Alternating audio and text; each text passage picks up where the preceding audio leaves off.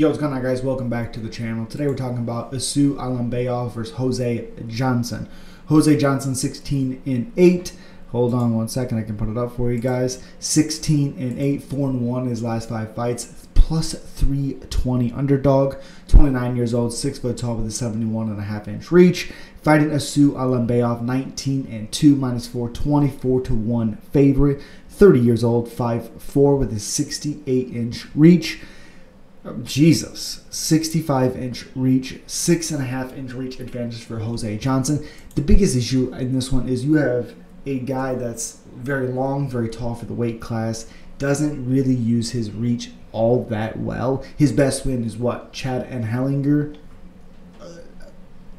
Okay, not that great of a win. 11 finishes. He has been submitted 4 times, 4 submissions in the first round, 1-1 in the UFC. Lost to Damon Blackshear in his first UFC trip, and then beat Chad and Hellinger. Was supposed to come back a couple months ago against Lucas Rocha. Did not happen. Got destroyed by Mana Martinez, which he's actually 10-5 now. 2-fight losing streak. Yikes. Yikes there. But again, fought Ronnie Lawrence on the Contender Series, had a hard time with Ronnie Lawrence. He was really good at one point in his career. Not so much anymore. I actually think he retired. But either way, this is a really, really good matchup for Almabaev. The biggest thing in here is takedowns, takedowns, takedowns. You know Sue is going to have to close the distance. He already does that anyway, so he's going to be super urgent. He's defensively very, very good. Now, if Jose Johnson was good at using distance, then it might be something. But Almabaev, who has 12 finishes, 9 wins, has been submitted 1 time in the 3rd round. Again, he's what, 19-2?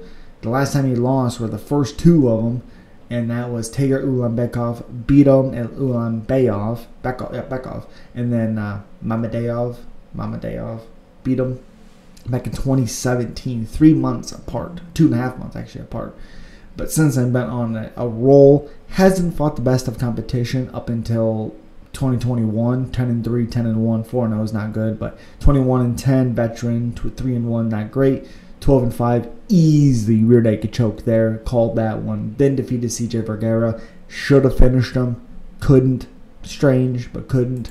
I think he submits Jose Johnson probably in the 2nd. I think Jose Johnson doesn't get submitted early in the 1st, like his record would say, that because he has been before.